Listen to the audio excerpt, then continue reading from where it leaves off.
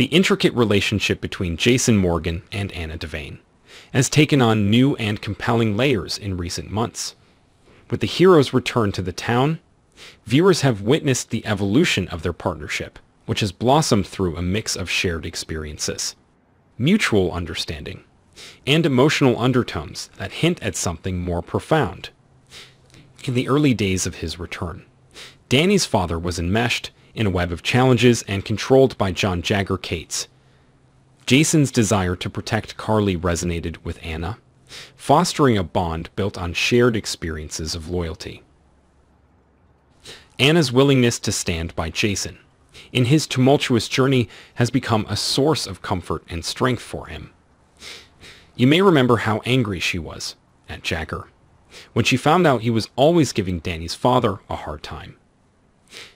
In return, his willingness to support Anna's feelings for Valentin has shown a selflessness that has not gone unnoticed.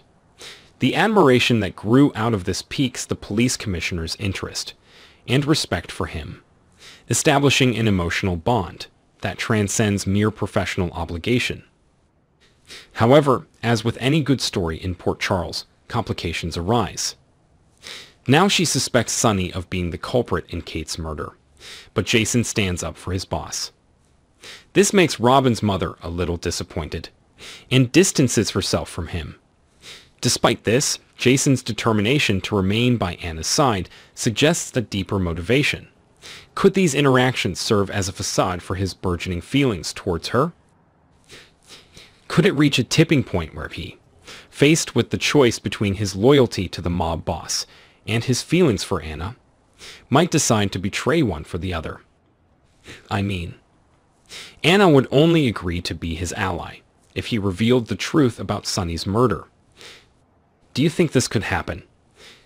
Your thoughts on this dilemma would be valuable as we explore the complexities of their relationship further. Let's comment below.